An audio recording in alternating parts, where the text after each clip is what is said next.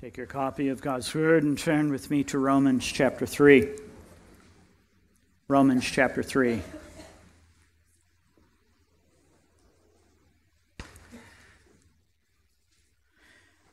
In Romans 1-3, we have heard the massive declaration of the universal guilt of man.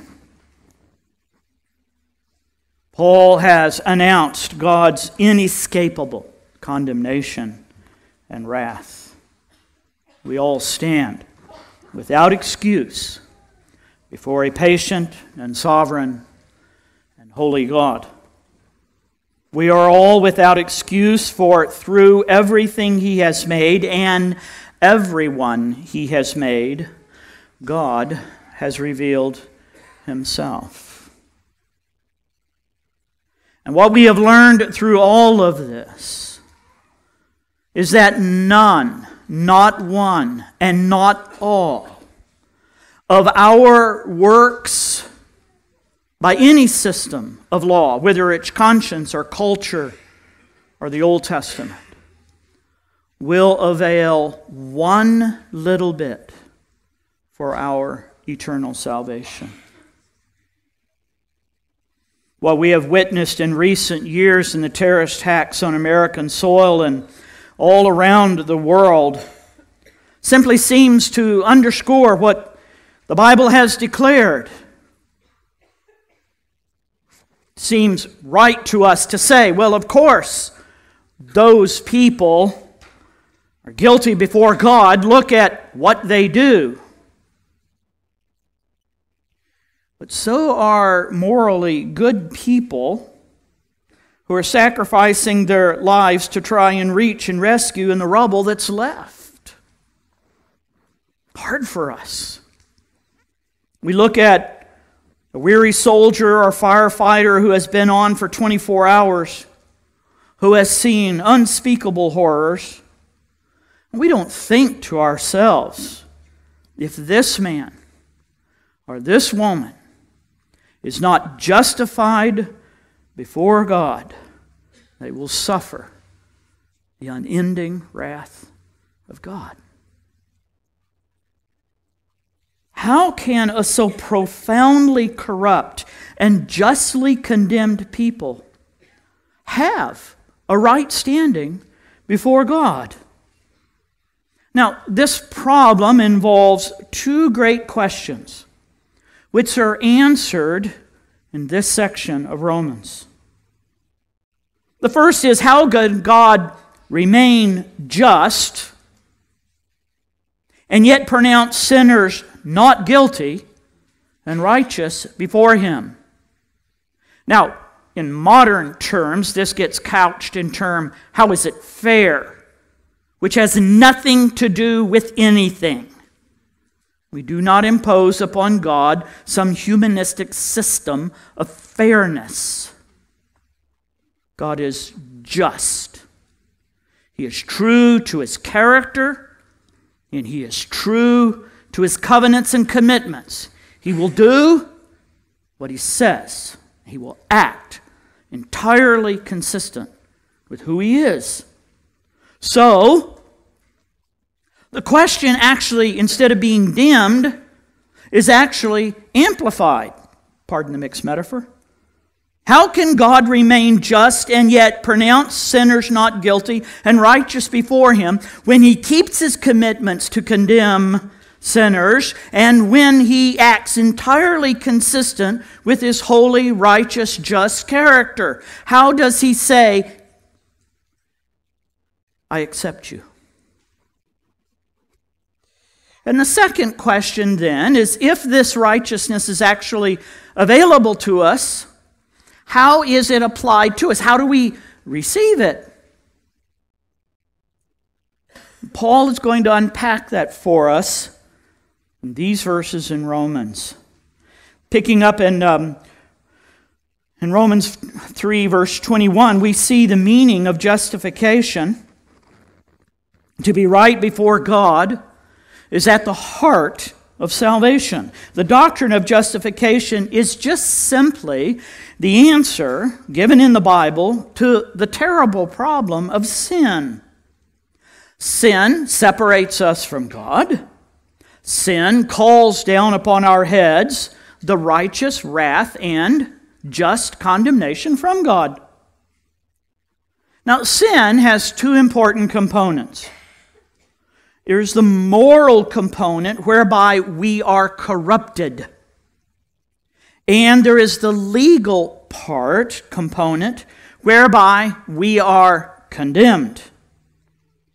Justification is primarily, not exclusively, the work of God that deals with the legal, condemning part of sin. That's why in Romans 1-3, the whole talk is about the different forms of law under which we are condemned.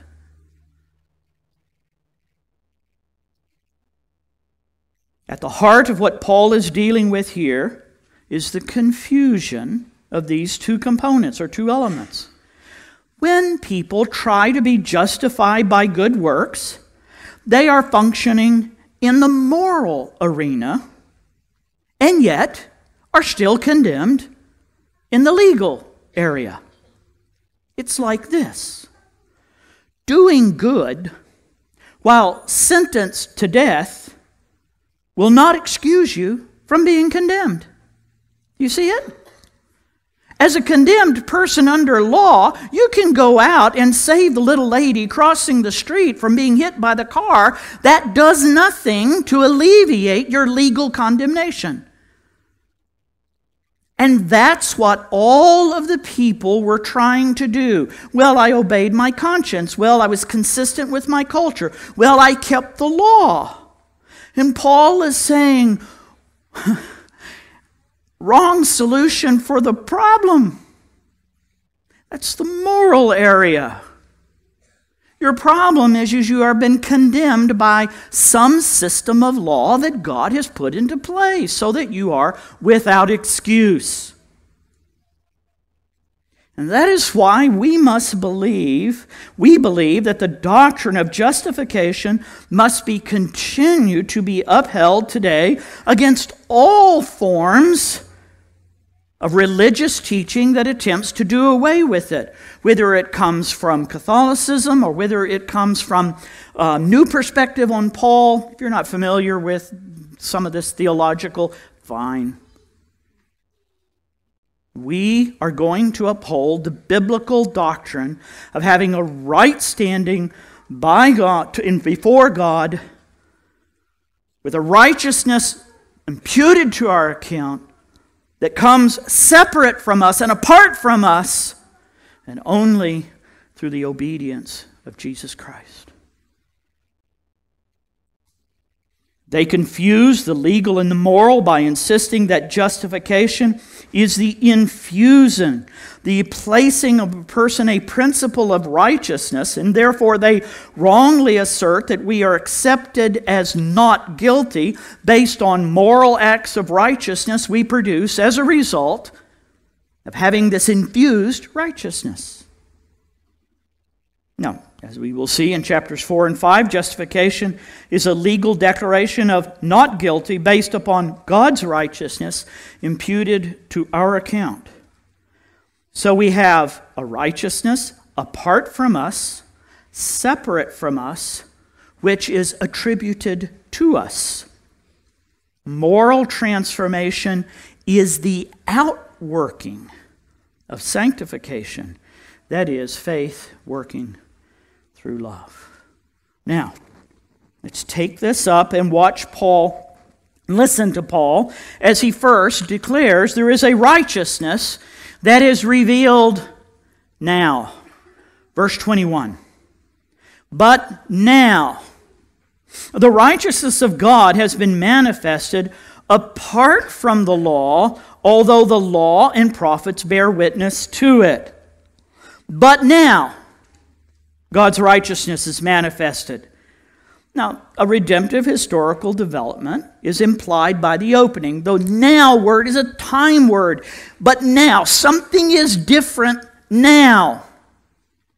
Tom Schreiner wrote, that this, quote, marks the shift from the old era of sin's domination to the new era of salvation, end quote. Fundamental to Paul and the Bible's structure of salvation is this change from the old that was then to the new that is now, the flesh to the spirit, from law to life. This is both in the larger picture of salvation history and in the personal application of our individual salvation. At both the historical, the meta picture, the big picture, and at the personal level, my salvation, Christ crucified is the central event and theme. Before Christ crucified is then. After Christ crucified and risen is now. So when does the now begin? Well, through this text and all of Paul's writing, the change takes place in both the death and resurrection of Christ. Since the cross, God's righteousness has been made visible apart from a system of law. The Old Testament scriptures witnessed to this event, that is, the manifestation of God's righteousness at the cross. Since keeping the law cannot bring us righteousness, and since the function of the law was to show us what sin is, then God's righteousness is now made visible, not through the law, but it is made visible through a person, the Lord Jesus Christ. If you want to know how good you have to be to get to heaven, look at Jesus. There it is. There it is. And so that's what he argues in verses 22 to 25. There is a righteousness that has been revealed now, and that righteousness is centered on Christ. But now the righteousness of God has been manifested apart from the law, although the law and prophets bear witness to it. The righteousness of God through faith in Christ Jesus for all who believe. There is no distinction. For all have sinned and fall short of the glory of God, and are justified by His grace as a gift through the redemption that is in Christ Jesus, whom God put forward as a propitiation by His blood to be received by faith. This was to show God's righteousness, because in His divine forbearance, or possibly patience, He had passed over the former sins, the sins committed in the then. Now, I know there's much to be highlighted and explained in these few verses. They are some of the most theologically dense texts about our salvation in the New Testament. But what stands out to me is the utter Christ-centeredness of this paragraph. Now, understanding how God justifies us involves statements of truth. To defend it against errors means we have to think carefully about it as well. But hear me well. Without Jesus Christ, we have no justification.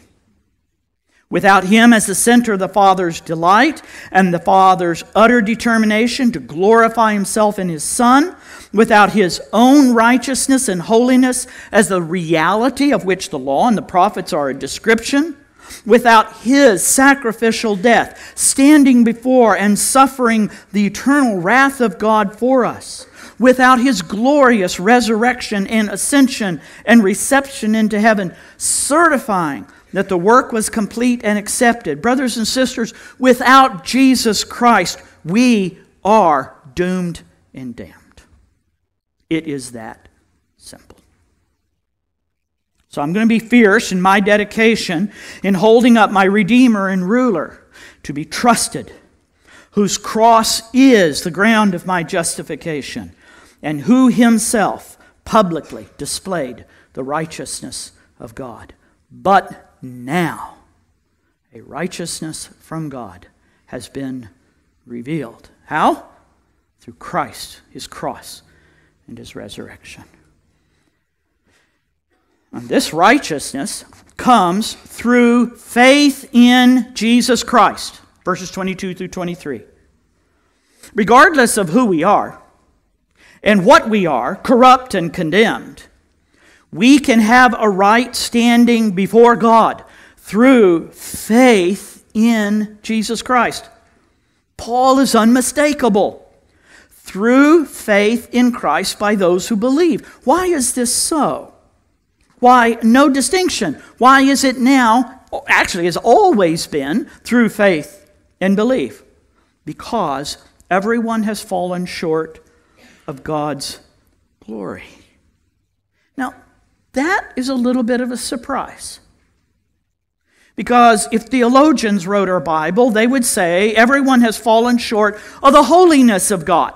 Sin is, in essence, a sin is a violation of God's holiness. And it is that.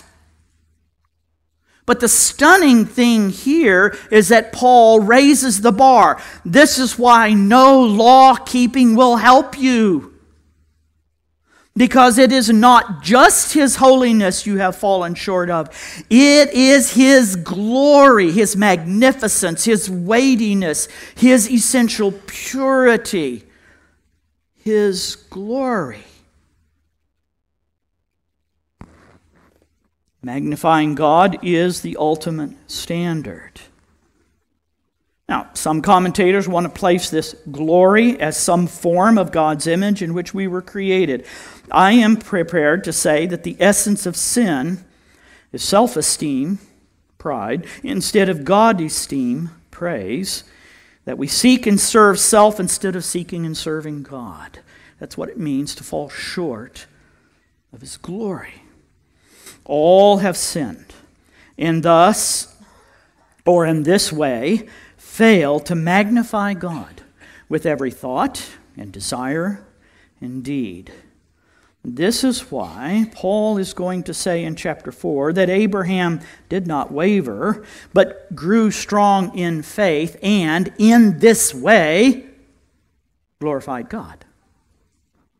The righteousness comes to us as a gift by his grace. It comes through faith in Christ, and it comes as a gift by his grace. Make no mistake, the sheer grace of God, he simply gives us a right standing before him. He declares us not guilty, and he places his own righteousness to our account. It is a gift. It is totally undeserved. It is totally graciously bestowed. And that righteousness is grounded in the cross of Jesus Christ, verses 24 through 25. So here is Paul's argument. There is a righteousness apart from the law. That righteousness is centered in Christ. It comes through faith in Christ. It is a gift by his grace. And it comes grounded in the cross of Christ. Two important terms are used to show us the cross. The cross is the grounds of righteousness of those who believe, because at the cross are two important theological terms. I know our modern world, and sometimes our modern Christianity, wants to boot these terms. Nobody understands them. That's because nobody talks about them. That's because nobody teaches them. That's because nobody reads them in the Bible and says, this is what this means. From the Bible. Not from my theological grid, from the Bible. And so the cross brings us a redemption and propitiation. These are important terms, will help us to see Jesus more clearly. First, redemption. This word is used to describe the worth and work of Christ, whose life paid for our freedom. This word comes from the slave market. To redeem was to buy back a possession. It was to go into the slave market and to pay a price, a redemption price. That's this word. It had multiple uses, but this is what Jesus has done for us. We are pictured in the Bible as slaves sold to sin. Jesus' death purchased his people and set them free to be his own possession. Don't you know you are bought with a price? You are not your own, but you are to glorify God in your life and your body.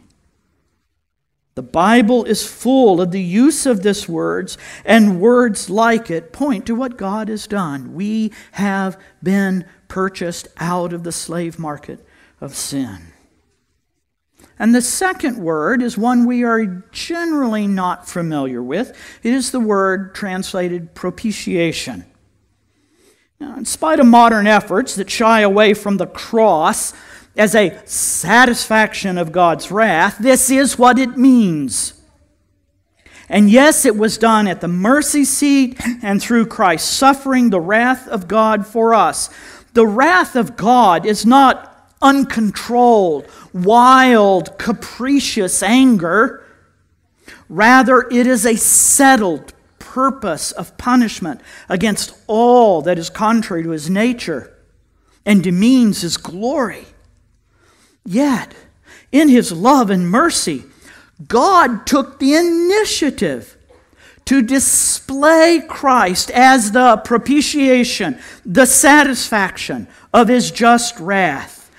Jesus actually took on himself God's wrath. He suffered every bit of God's wrath for his people for all of their sin and sinfulness. As Isaiah wrote, he shall see the travail of his soul and shall be satisfied. Do you, by faith, believe that God the Father is satisfied on your behalf with the Son's suffering?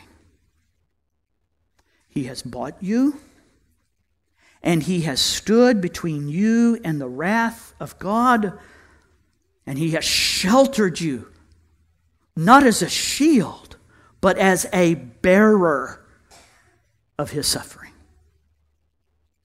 So here is a righteousness that is revealed now, a righteousness centered on Christ, and here is a righteousness vindicating God. Verses 25b through 26, this was to show God's righteousness because in his divine forbearance he passed over former sins. It was to show his righteousness at the present time so that he might be just and justifier of the one who has faith in Christ. Not us, because we don't think deeply. We don't even see this as a problem. Okay, move on. Tell me I'm supposed to run my business. That's what I'm really interested in. The problem of how God is just and justifier, it doesn't bother me much. It's a witness to the shallowness of our thinking about our salvation. Paul thinks it's important. Paul thinks it's important enough to be a part of his delight in bringing the gospel to the people at the church in Rome. Well, so finally, a right standing before God is of little use if God is himself not just in all his actions, including the justifying of the unjust. In one sense, the word righteousness here does not shift. It's all about being justified. The sinner is declared righteous by God on the grounds of the cross, and God is determined to be just through the cross. So under the old era, both historically and personally, God passed over, the word here, atoned. God passed over sins until Christ came. And until Jesus came and died on the cross, God saved people. But he did not save them on the grounds of their law-keeping, nor the sacrifices they brought. He passed over their sins until the Savior came. He had purposed to make Christ the center of all of his redemptive efforts so as to demonstrate to all He's just in justifying the unjust, who, whether dimly in the Old Testament or brightly in the New Testament, have faith in God's promises and His Redeemer. So God is righteous. He's just. He's acting in accordance with Himself when He sets forth His Son as our righteousness and waits patiently for the day of the cross in redemptive history and applies the cross to us personally. He was just to pass over sins because He had purposed to punish them in Christ. So what happened to the sins of the Old Testament? What happened to David's sin and Jonathan's sin and Jeremiah's sin? What happened to those sins? Do they come and they bring their lamb and they lay their head and they confess, and because they did this, that lamb is doing something for their sins? No. It is because by faith they believed God's command, they obeyed Him in a believing way, or they believed Him in an obeying way, to be more biblically accurate, and they brought this lamb knowing somehow this lamb pointed to something and someone greater. How did they know that? Well, that's a story for another day. There was a day in which Abraham took his son, his only beloved son, it's the only time that phrase is used, and took him up and put him on an altar. And he raised the knife in obedience to God. And God substituted for a son a lamb, a ram. And Israel knows that rams are a substitute for son until the truly beloved Son comes. So the cross vindicates God. Now, what are the means of justification? Verses 27 through 31. Now, I'm aware I'm running long. Life is hard. I am not going to cut this short. So we have the meaning of justification. What is the means of justification? Paul highlights how justification is received and appropriated by answering three important questions or objections. Why is faith the way that the right standing before God is given? First, let me point out something. Faith is not the grounds of our justification. There is much confusion about faith. People often speak as though faith is the basis on which God saves us. They seem to say that God has salvation ready for us, and when we exercise faith, when we believe, then God grants it to us. Any way of speaking like this has turned faith into something it is not. We are saved by faith, not as because of faith. It is like saying properly, this order came via UPS. Faith is the via of salvation. For faith does not have merit with God. It is not that God has done it all and we provide faith to complete the transaction. See, a lot of people, particularly evangelicals, talk as though we got this whole package and there's one little keyhole. And we have the faith and we put our faith in there and that completes it. It's like it's this cipher and there's this one little piece of the puzzle. God built the whole puzzle and left out one piece and gave it to us, and we plugged that piece in and voila, there it is. That is not the way the Bible talks.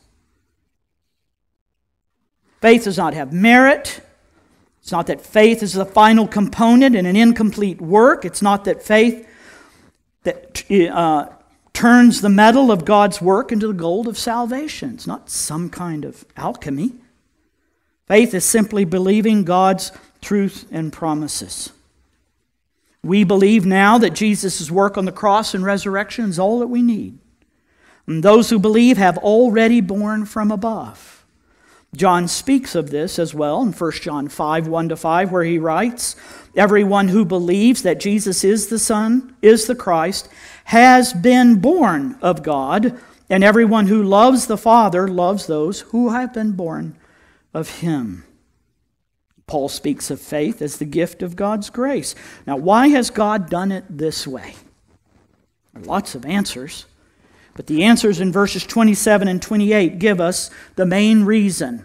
God has done it by faith because faith excludes boasting. Verses 27 to 28.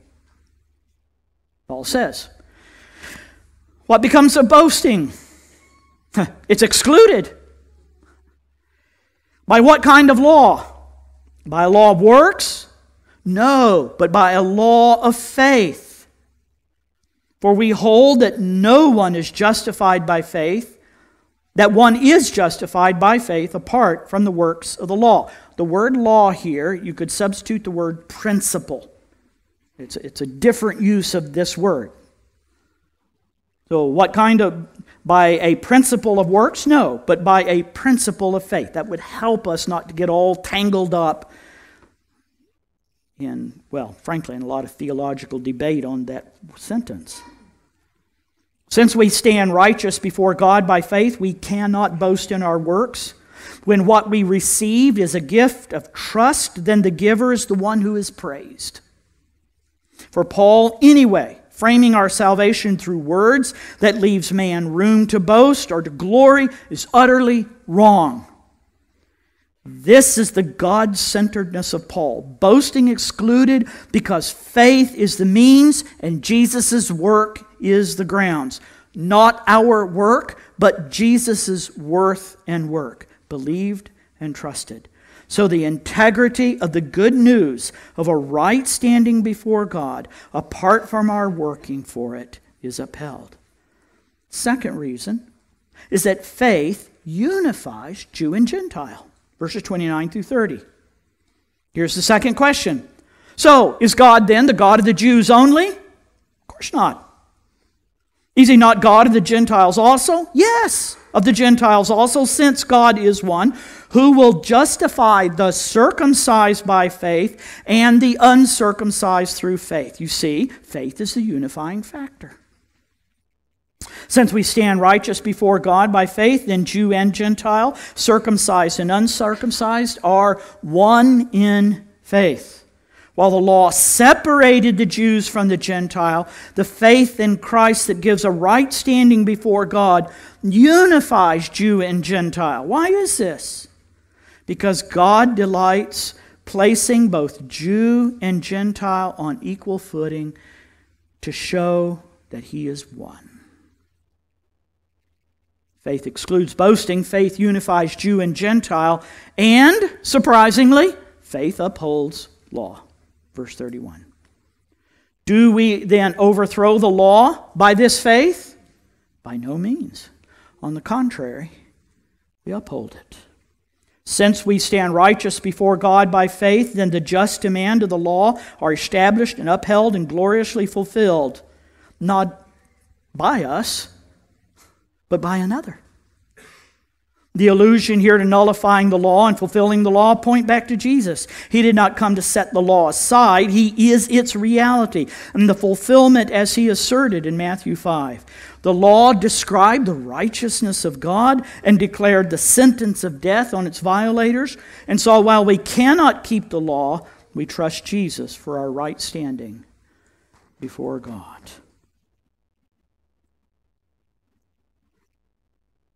So what do we say? Well, first, the law has served its function, has been fulfilled. You cannot be saved by keeping the law. You cannot be saved by going back to the law. No law principle can give you life. No law principle can buy your soul. No law principle can pay the price. It simply describes, demands, and dooms. And one of your greatest needs is not self-fulfillment, not happiness, not contentment, not wealth. Your greatest need is righteousness from God? Do you have it? So the issue is a right standing before God. The problem is that we do not glorify God. The punishment is the wrath of God. The provision for it is the death and resurrection of Jesus Christ. The principle is faith that believes and bows. And the purpose is to end boasting and glorify God. Will you believe and bow today? Father, thank you. It is not of us. It is not from us. It is not upon us. It does not depend on us. It is utterly, wholly, completely, totally your work from beginning to end. And it is Christ in his death and resurrection. It is Christ in his act of obedience to you in dying on the cross. It is that righteousness which saves us and is put to our account that we might stand right before you. And we have that by believing what you have said. Do that work of grace in unsaved hearts this morning and help us who have believed to grow, to know more, and to rejoice in you. And the more we know of you and know about you and know what you have done for us, may our boasting in you and our praise of you and our glorying in you ever, ever more increase. In Jesus' name.